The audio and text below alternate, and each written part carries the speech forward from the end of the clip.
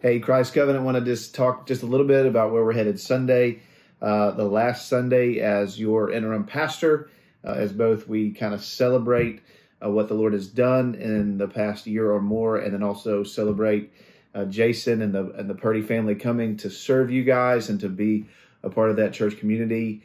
And so I was thinking through what to preach on the final Sunday as your interim pastor to a church that we've certainly come to love and have settled in on Acts chapter 20.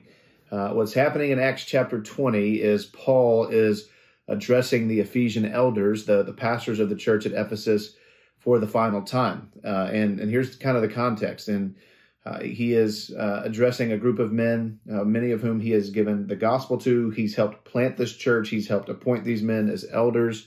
And he knows he's addressing them for the final time. He knows he's constrained to go to Jerusalem. He knows that persecution awaits him as he does, knows that he will not see them again. And so he gives them these last words. And I've entitled the sermon Lasting Words, because there's an old adage, last words should be lasting words. And so I think this is a very helpful text for us to work through kind of on my last Sunday in this role and kind of the commissioning and celebrating of Jason coming.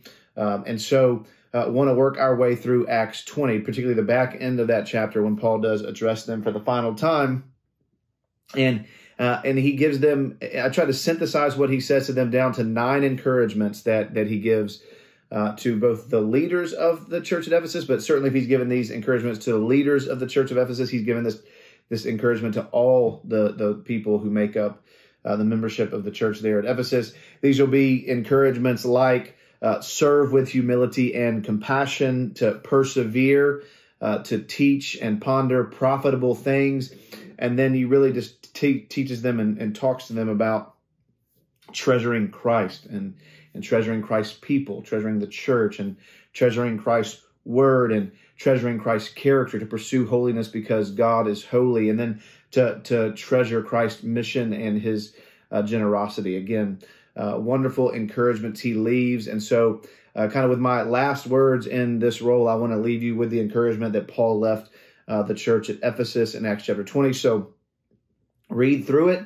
Ask, the Lord, what are you trying to teach us? Why did you record these things and inspire them by your Spirit? And then let's come together Sunday. Let's enjoy studying the Word together, and let's celebrate what the Lord has done for us in the gospel. And then let's think about and ponder the days ahead. I look forward to seeing you then.